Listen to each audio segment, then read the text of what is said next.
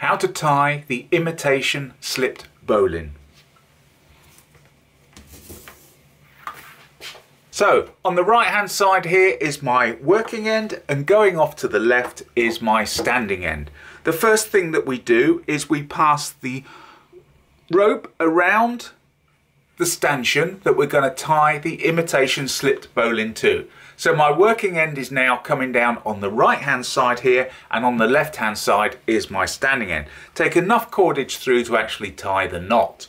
The next thing we do is get hold of the standing end and just roll it round and put a loop in it. So you can see now here it's coming from the working end, going underneath the standing end, round, then over the top. So once you form that loop, get hold of that loop with a couple of fingers, and then with your working end now, pass that through the loop you've created, and then bring it down underneath the loop to the right hand side. Once you've done that, the next thing we do is we put a bite in our working end. So form a bite in the working end like so, and then pass that bite through the loop.